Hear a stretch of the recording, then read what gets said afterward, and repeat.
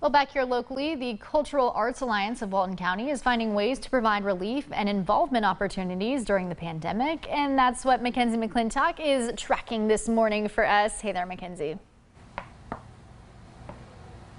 Hey, good morning, Erin. That is exactly right. Welcome into Justin Gaffrey's studio, everybody. We're learning more about that Art on Demand online series. And he's also doing some painting for us this morning. First of all, good morning, Justin, and tell us what you're working on. Good morning. I am working on a commission of a poppy painting. It's a kind of a remake of a painting that had been recently sold actually a long time ago. Okay, very cool. We want to talk about that Art on Demand series, which is a virtual online event that the Cultural Arts Alliance is holding. It showcases artists like yourself, and for this one that's coming up in a week, you're talking about the new paint company you've started. So fill us in.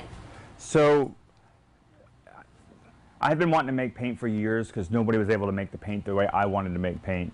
So finally I decided to make it myself, and since that process I had to learn chemistry and manufacturing. And so it's been a really interesting journey trying to learn both chemistry and manufacturing at the same time. It's been an extreme learning curve. Right, and then as we also talk a little bit about the painting that you're working on here, we can talk about the opportunity that it is to have this Art on Demand series and what it's doing for local artists like yourself.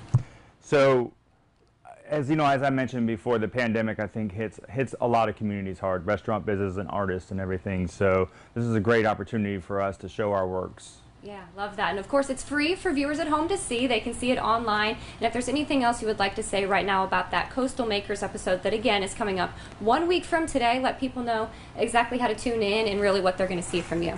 Well, I'm just really excited about this stuff right here. This is the paint that I just learned how to make. Well, I've been learning over the past few years, but I've just finally mastered this paint.